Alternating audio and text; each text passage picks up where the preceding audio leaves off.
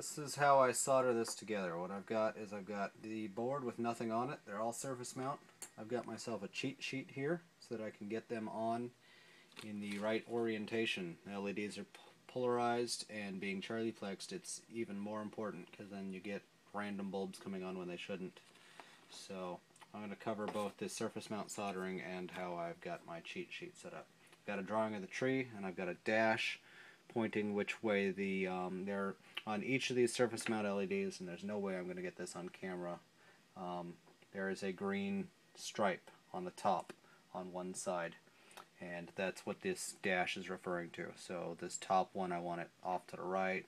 Next one, I want it pointing outward. Next one, I want pointing inward, inward, inward.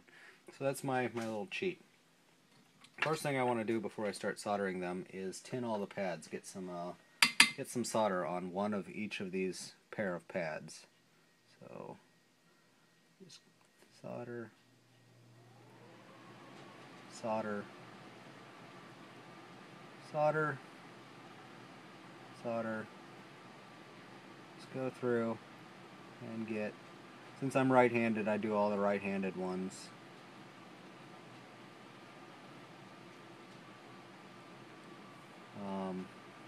If I'd done my silk screen properly, I wouldn't need this cheat sheet for the polarity, but I don't seem to have any polarity indicators on my silk screen. So maybe for a future revision. Now let's start with the yellows, because I accidentally took one too many out last time, so I got one already. It says I want 3 yellows on the back, so I've got one there. I slowly peel this off and they pop out. 1, 2, 3. There's 3 yellows. Take my really nice SMD soldering tweezers, and let's start here. 15. I want the green stripe inward. There's the green stripe. So what I'm going to do is I'm going to heat the pad first. There we go. Get it nice and liquid. Then I'm going to set the LED down on the pad and try and get it as square and centered as possible, and then pull it away. Now I'm going to move the tweezers to the top of the LED and reheat that pad real quick, just to make sure the LED is flat on the surface. Next, yellow. So over here, reconfirm my polarity. There we go.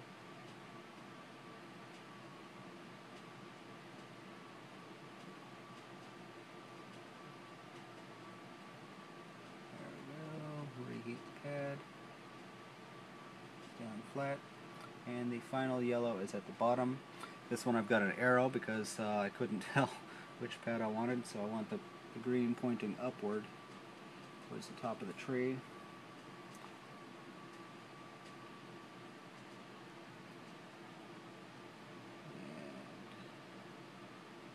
there we go, one more heat.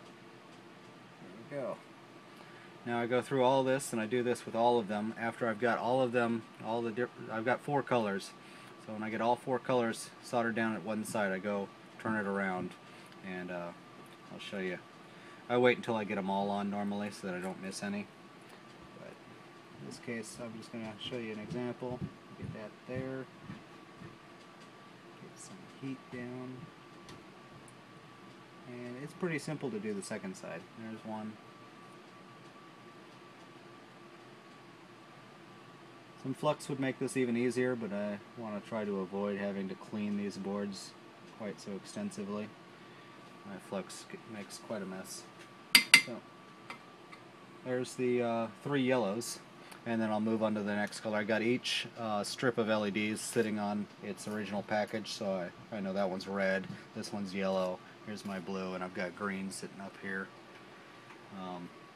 And once I get this side done, I just flip it over and repeat the process. We'll come back when I solder the microcontroller. That's actually, we'll probably cover the resistors because they are crazy tiny. I've got the resistors, or the LEDs on both sides now. This is the front here, and I've got 5 resistor spots. I'm using 0603 resistors, which is just a bit smaller than you should be using when soldering it by hand. Always love a good challenge. There's 5 resistors out of this strip. I got them laying on the table here. Want to get them black side up, and like the LEDs, I've got one pad with some solder on it. Grab a resistor, try and grab it at the back half, and I'm going to heat that pad, get it liquid. There we go. Set the resistor in place and pull the iron away before the tweezers. I'll put the tweezers on top and get it flat. Okay. And repeat 5 times.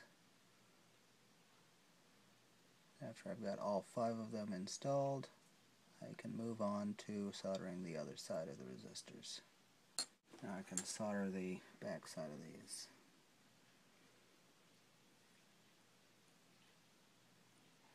That one. That one.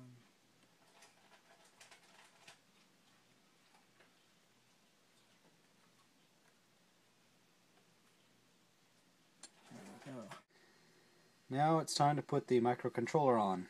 It's AT Tiny in a SOIC package. I believe it's SOIC. Anyways, it's surface mount. We're going to take some flux. This is the only part I use flux on. Otherwise the whole board gets sticky and it just becomes a nightmare to assemble. Here are the microcontrollers. I'll just peel this back and get one to fall out. There we go. There's a dot on the surface, on the silk screen, and there's a dot on the chip. I'm going to try and get them to line up. Set it in place, try to get it centered and lined up properly as well as I can. I'll probably bump it some more before I actually get this done. I'm going to try and solder one pad on here. Get some fresh solder on my iron.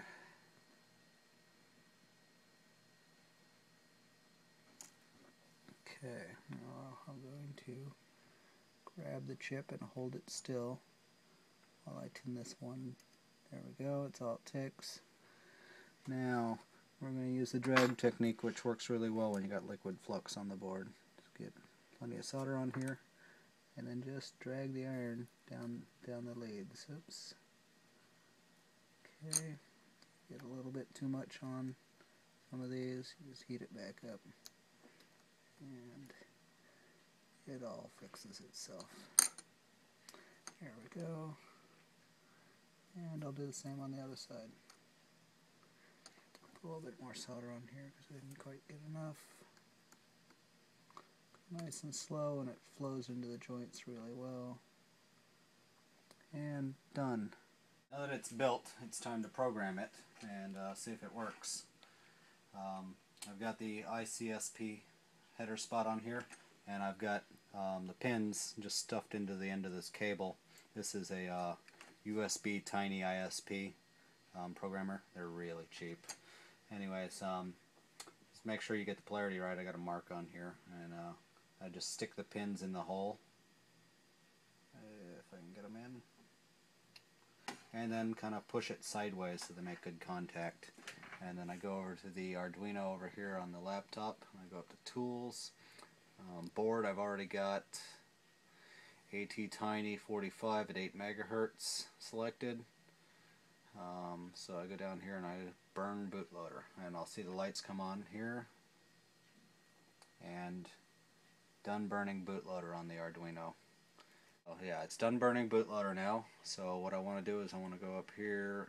Actually, I just hit upload, and you see the lights, and that's it uploading.